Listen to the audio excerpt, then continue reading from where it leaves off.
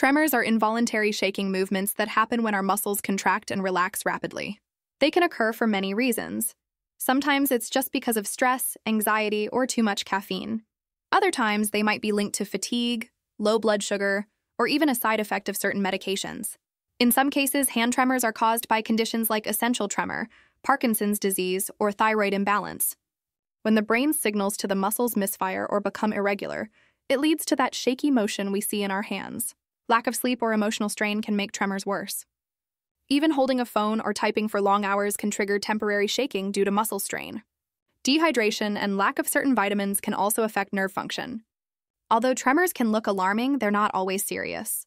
Simple lifestyle changes like rest, hydration, and stress control often help, but if the shaking is constant or worsening, it's best to consult a doctor. Tremors remind us how delicate our body's balance is. Even small disruptions in our brain or nerves can ripple through our movements.